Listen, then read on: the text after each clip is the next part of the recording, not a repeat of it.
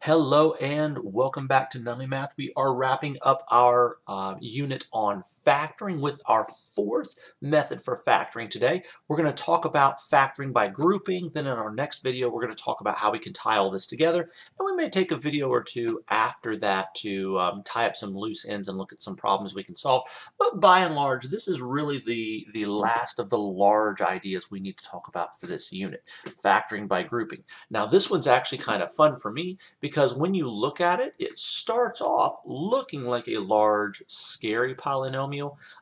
Most people in my class happen to look at this and say, oh, well, this is a cubic polynomial, cubic because the highest exponent term is a 3, and polynomial because it has more than 3 terms, and that tends to be very scary for them. In our mind, we think more terms equals harder problems, but that's actually not necessarily the case. When we are factoring by grouping, you may find that this is easier than using the guess and check method to solve trinomials. Now, just as a matter of review, keep in mind that we always start off looking for the GCF, even if I don't mention it in the video. The reason for that is because pulling out the GCF will, first of all, make some problems much, much easier to factor, and other problems it will be impossible for us to factor with the methods we've learned if the GCF is still in place. That tends to happen if the GCF includes a variable. Now, when I look at each of these terms, 6, 9, and 6, all have common factors of 3, but 4 does not share that common factor. So this does not have a greatest common factor. We can look for this regardless of the number of terms in the polynomial. The second thing we always want to do is check to see if it is a binomial, and if it is, we want to look for difference of squares patterns. Notice that since this has 4 terms, it is not a binomial. Binomials have 2 terms, so this does not apply here. Please keep in mind that we do have a trick or a pattern that we use when looking at factoring binomials, and that is if you have a perfect square minus a perfect square, it does break down into a plus b and a minus b. Remember that sum of squares does not factor. So we have the difference of squares pattern, and we have the fact that sum of squares does not factor. Neither of those apply here because this polynomial has 4 terms. The third thing we do is we check to see if it's a trinomial, and if it's a trinomial, we look for the trinomial squares patterns. Trinomial squares pattern says if you have a perfect square at the beginning and a perfect square at the end, and the center is 2 times the roots, and you have either a plus or minus sign here and a plus sign here, then it breaks down or factors into a plus b times itself or a minus b times itself. If neither of those patterns work, then we go on to the guess and check method if it is a trinomial. This one's not a trinomial, so we will not do that. If any of the things that I've reviewed here are tricky or difficult or challenging for you, I do have videos on those. You are going to want to go back and check those before you watch this particular video. Now, if it's a polynomial with 4 terms, we're going to factor by grouping. Factor by grouping. And this is actually a whole lot easier than it at first appears. The first thing you're going to want to do is make sure that your polynomial is in standard form. Remember, standard form says that you have the highest degree exponent first, the next degree exponent next, the next, and you go in descending order. So x cubed followed by x squared, x to the first, and x to the 0 is what we have on any constant. And then we're going to use the associative property to regroup the terms. The associative property says that if all you have is one long string of addition, you can regroup that addition any way you want. Now notice this does have subtraction, but we're thinking of this as being plus negative 9, plus negative 9.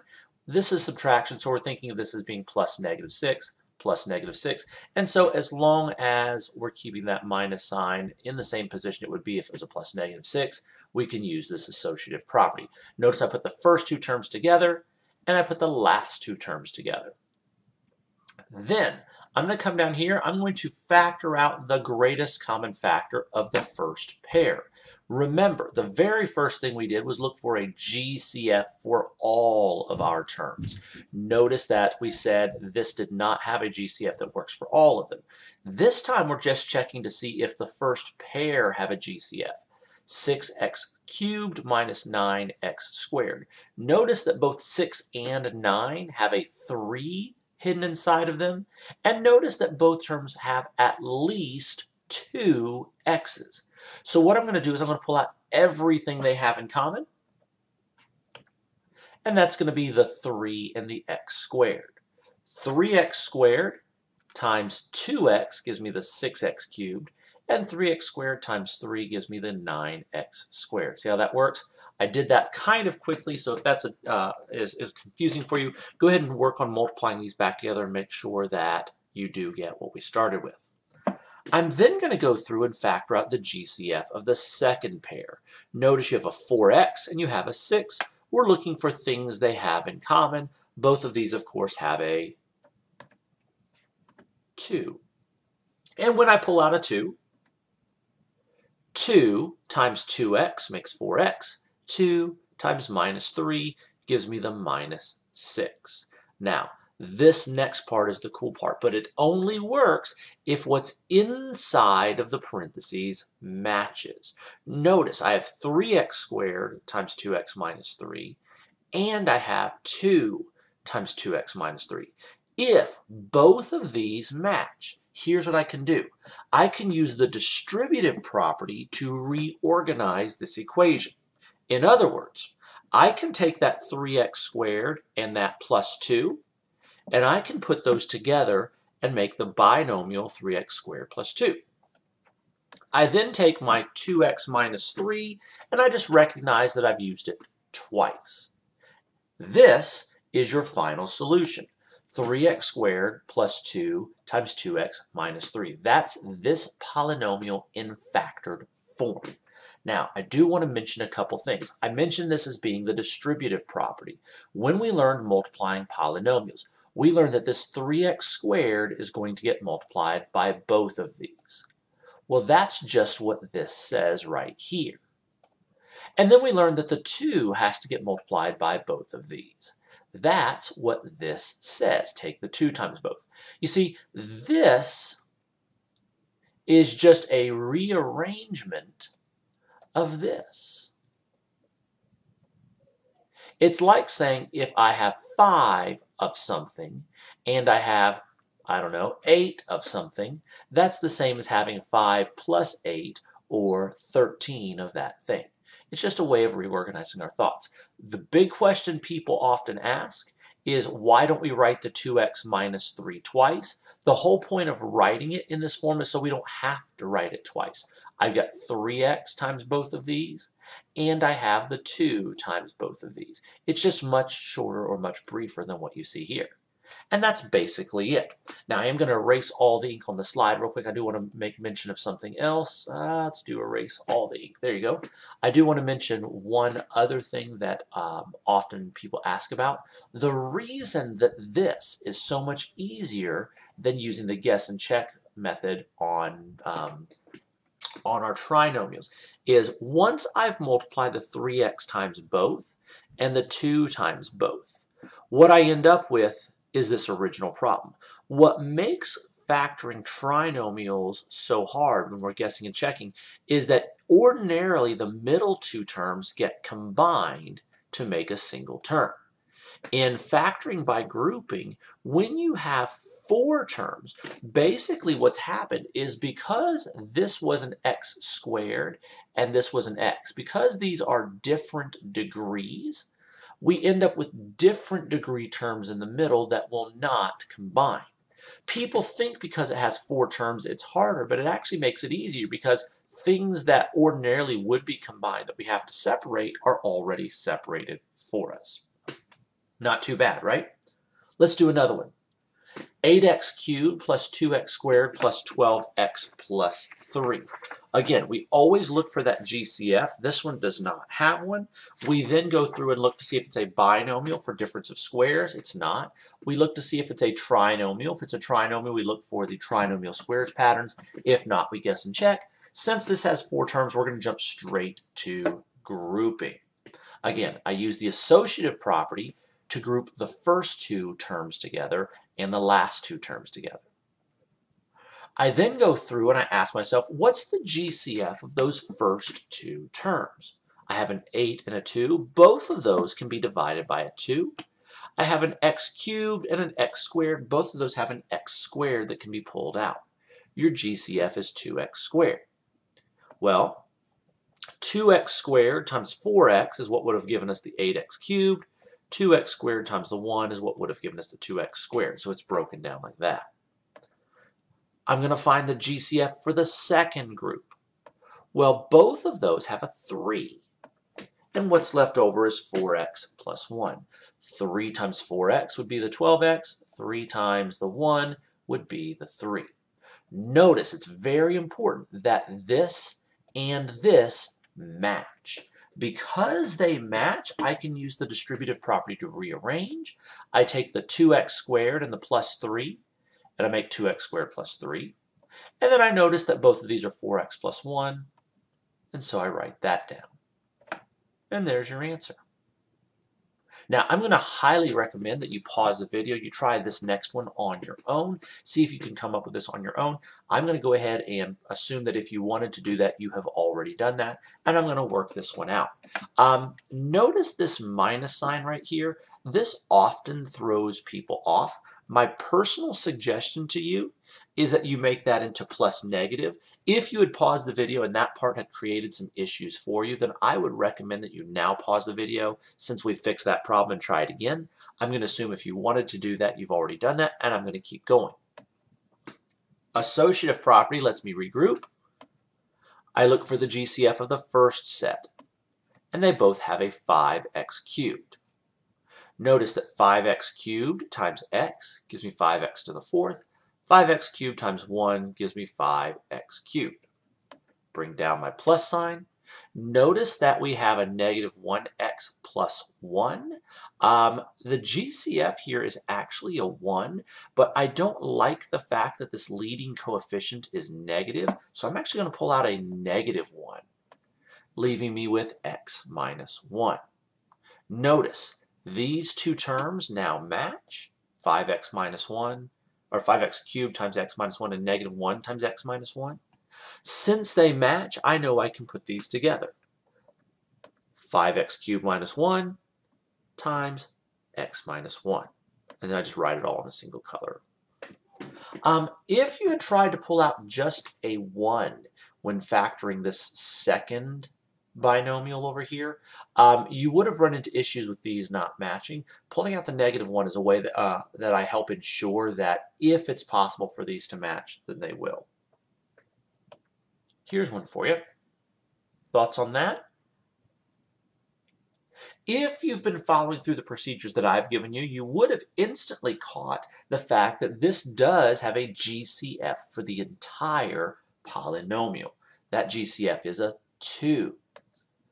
Make sure you factor that out first. A lot of people get into a hurry and they start jumping straight to factoring by grouping. If you don't look for that GCF, it's going to make it much, much harder to do all of these problems. Now, having a GCF is going to make this look slightly different, but it doesn't functionally change what we're going to do. Notice, again, I got rid of those minus signs. I think minus signs are confusing, so I've changed them all into plus negatives. I think if you form that habit, you'll find these to be a lot easier. I'm going to set those up into pairs using my associative property. Don't forget to bring your 2 down. Notice that I put braces now instead of parentheses. I do that so that we don't confuse which pairs go together. I'm also fortunate, since I'm doing this on the computer, that I can color code those. Again, I'm not doing anything with this 2 right now. I'm just dragging it along for the ride. All I'm focusing on is what's inside of those 2 purple braces. Since I've got it split using the associative property, I'm going to take that first pair, the x cubed plus x squared. I'm going to look for the GCF, which is x squared. There's what's left over. Notice I went ahead and brought my 2 down, dragged that along for the ride. Plus, I look for the GCF of that second pair, negative 4x plus negative 4. Notice I want that leading coefficient to be a positive number, so I'm going to pull out a negative 4, leaving me with an x plus 1. I do notice that the x plus 1s are the same. It's important you check for that. If they are not the same, then you cannot use this method. Make sure you close your braces. Just like before, the x squared and the minus 4 both come down to make the first binomial, and the x plus 1 is going to be the second binomial.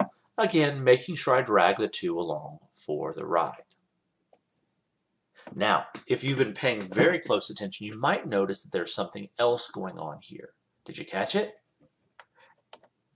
The x squared minus 4 is a difference of squares pattern.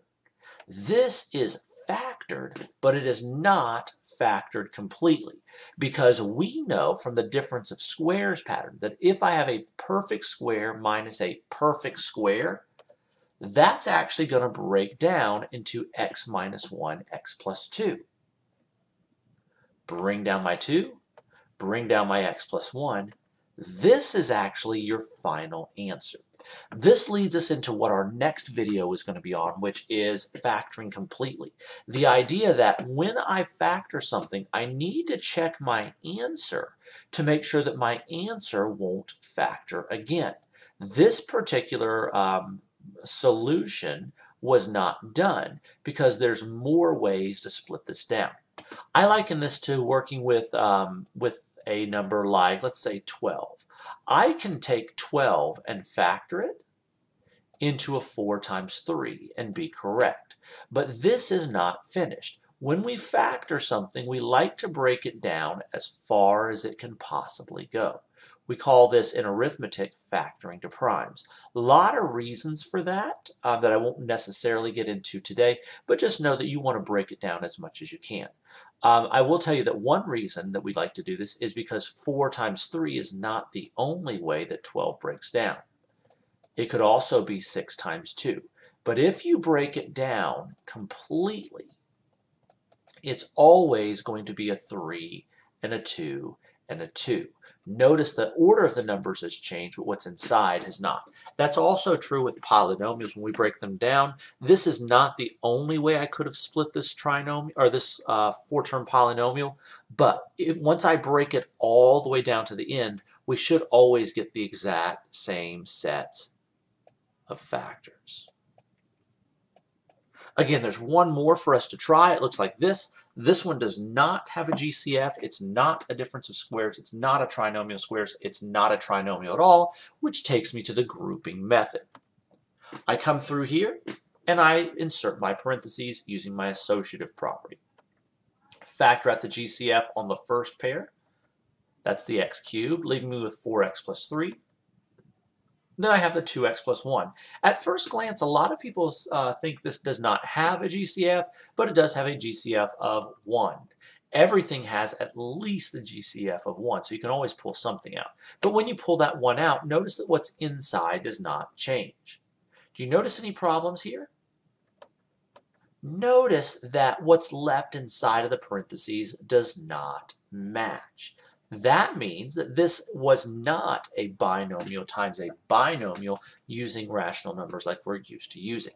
This means that this would be considered not factorable. We can't break this down by factoring at all. Now, there are other ways to break this down, but that's a separate unit that we'll talk about later. But when we're talking about the ability to factor it just using the methods we've learned, this cannot be done. Hopefully that's been useful and helpful to you. Hopefully it wasn't too terribly confusing. As I mentioned, we will have another video here before too long where we start tying all these loose ends together and we start talking about factoring larger and larger problems. But I think this is sufficient for today. As always, thank you for taking the time to watch with us. Please leave us a comment in the comment section to let us know if this was helpful to you, and make sure you turn on your notifications so that if we produce some other math that might be useful to you, you will certainly know about it.